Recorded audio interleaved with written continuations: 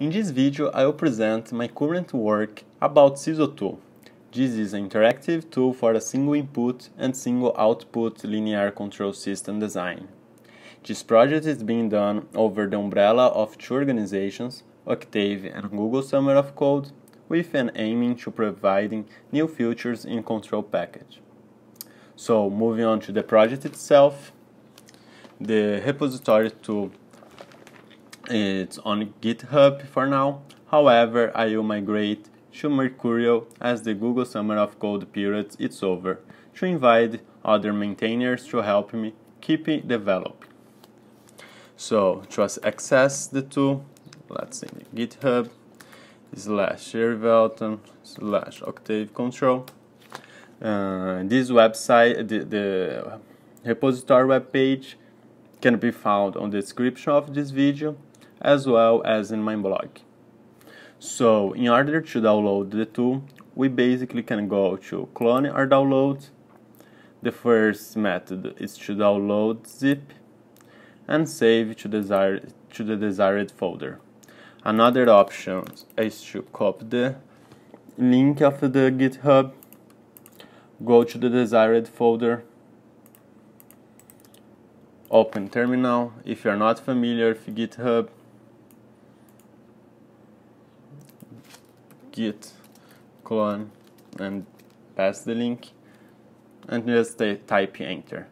As I already have the repository in this folder, I can go in Octave Control, the target, and we can find here this zip file that contains all the installation files. So let's open Octave. So here we are. In order to install the tool, we need to access the installation folder that's located right here. Go to Octave Control, Target, and here we are.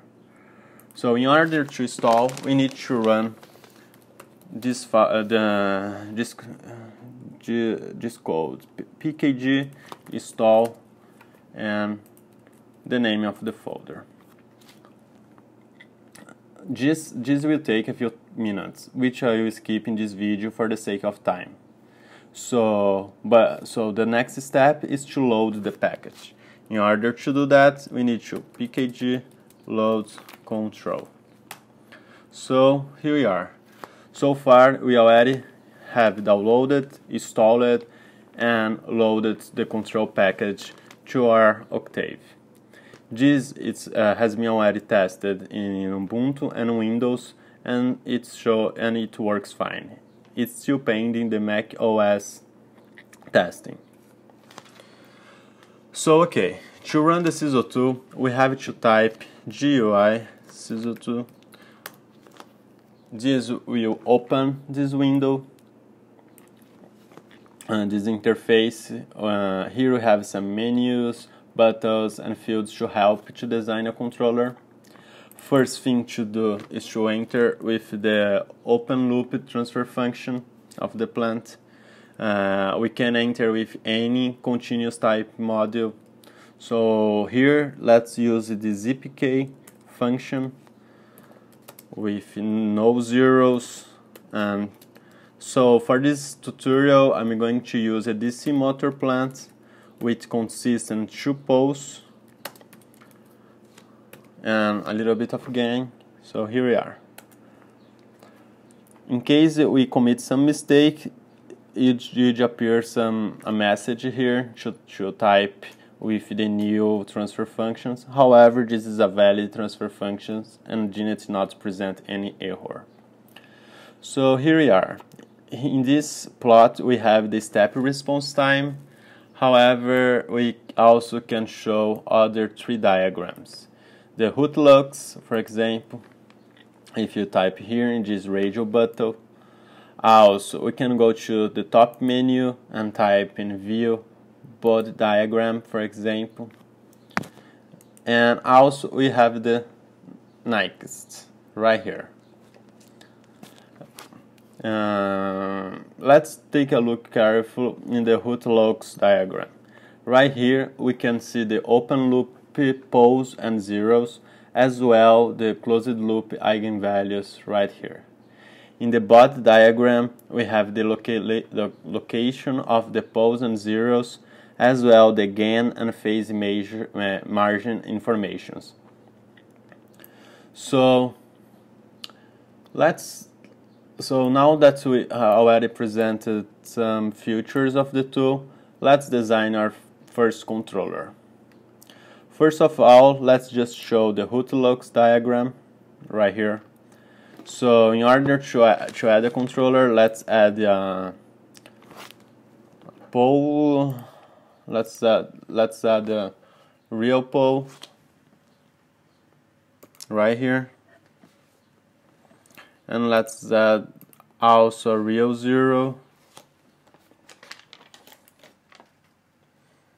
right here. Here we go. So we already added 1 0, 1 pole.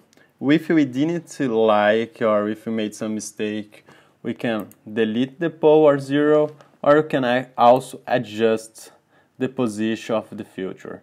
For example, if you want to change the position of this pole and put here in -15, just click and drag and release the button. And here we are. This zero is now in -15. So okay, let's add one more zero right here.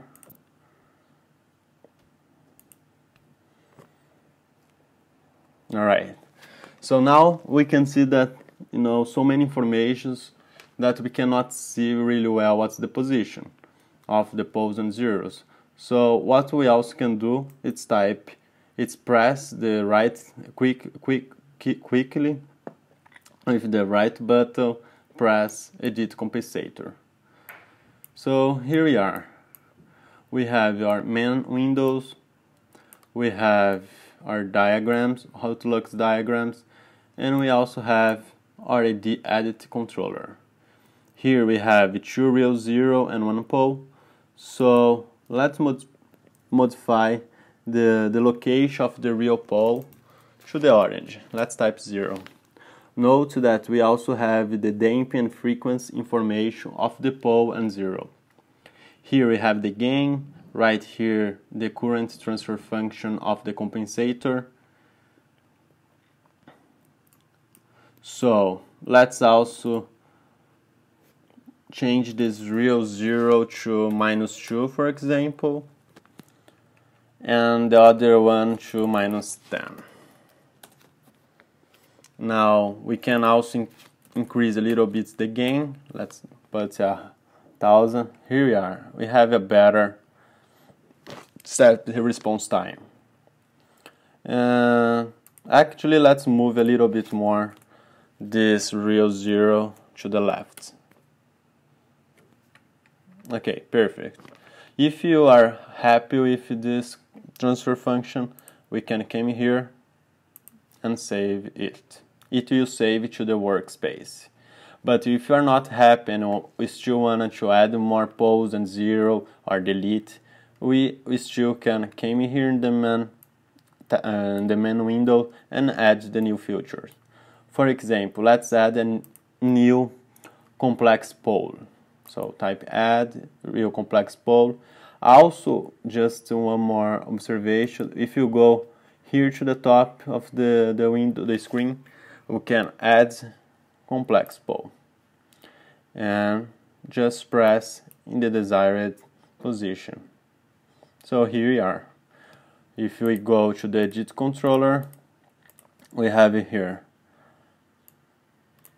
the previous pole and zeros, and also the complex pole that we can change the features, such as the position of the real part and also the imaginary parts. Here we are. And also we can change the damping and the frequency according to the user. That's it. So to check our controller, okay, let's close everything. And here we are. we have the controller.mat, if you type to, and here it's our controller. That's it what I have so far. I'm going to keep you guys posting in my blog or in my web page, and all the links will be provided in the description of this video below. Thank you so much,